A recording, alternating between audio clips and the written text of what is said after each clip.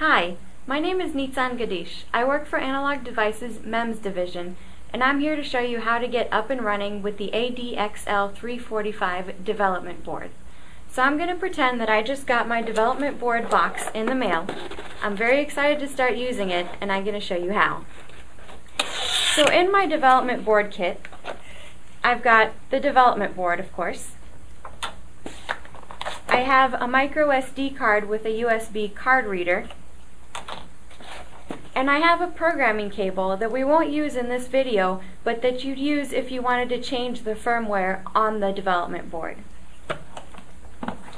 I also brought with me a pair of AAA batteries and my computer. To start using the board, I'm going to put the batteries in the socket in the back of the board. I'll take my SD card and push that into the slot until it snaps into position.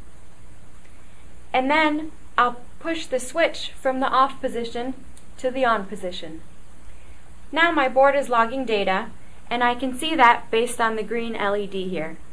If the board was not logging data, the red LED would be on instead. You can see that the board is untethered.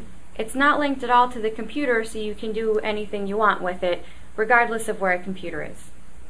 When I'm done logging data, I flip the switch back to the off position, push the card back out of the micro SD slot.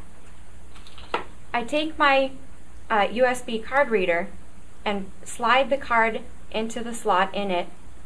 Make sure the text and leads are facing up, and insert into my USB slot. I can see the data on my computer. If I navigate to where the file is, it'll be in an ADXL345 folder on the SD drive, in a file called data and then some number.txt. And I can view that with a text editor and see all this raw data that's been logged.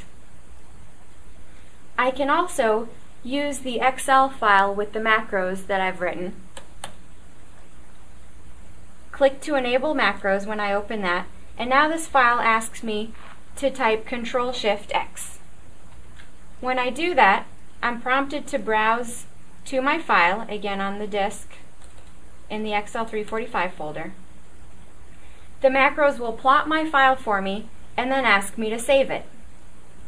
Now I have the acceleration data logged here with time on the x-axis in microseconds. And in this other sheet in the same workbook, Excel has imported the raw file.